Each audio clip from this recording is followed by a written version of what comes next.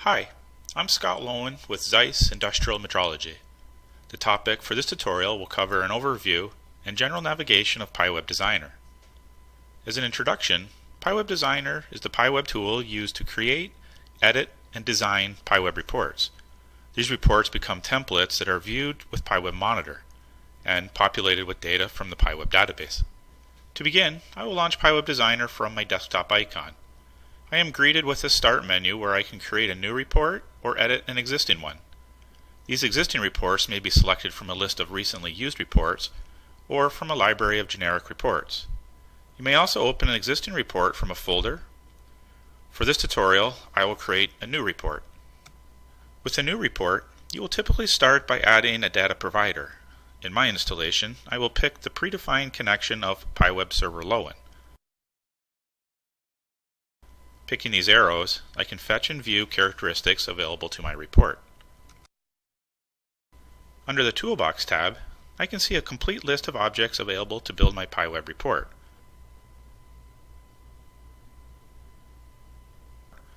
With a right click, I can change my preferences to open only one group at once. This allows me an easier navigation to find different objects. I can drag any of these objects onto a page, and right-clicking can allow access to additional functions. Here, I will load a CAD model to this image.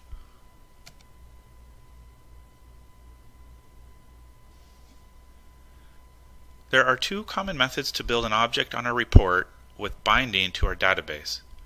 First method is to drag an object on a page and then choose what characteristics from our database to populate this object. Hitting F5 will refresh our report with measured data. The second method is to drag a characteristic on the page and then select an object to apply this characteristic to. Again, F5 to refresh. Under the Properties tab, I'm able to adjust the details of how I view or control this object. For example, on my flatness, I will change the magnification factor, or under Advanced, I will disable the view of the coordinate system and the data table, and maybe increase the font size. If this is my preferred configuration, I can right-click the object and use this as my new default, assuring these settings are used in future flatness objects. Another tab to explore is the ability to create multiple pages. First, PiWeb has a master page. Adding objects to this will show on all other pages. Good examples are company logos and header variables.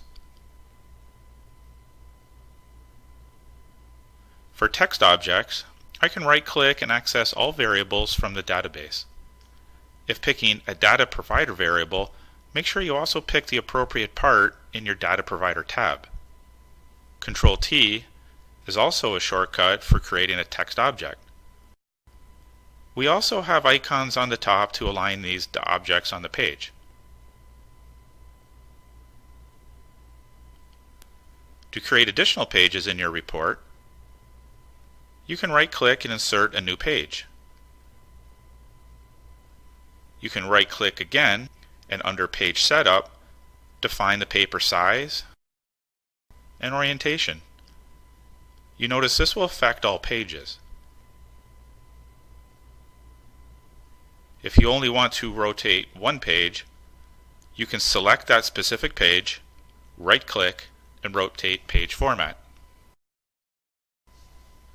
The last tab to cover is the page structure. On this tab, the structure and content of the report is clearly displayed.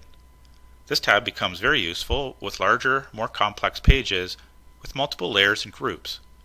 From this tab, I can select objects sometimes easier than finding them on the page. Right-clicking gives me the same menu options like pinning or deleting. Double-clicking will open the Properties tab.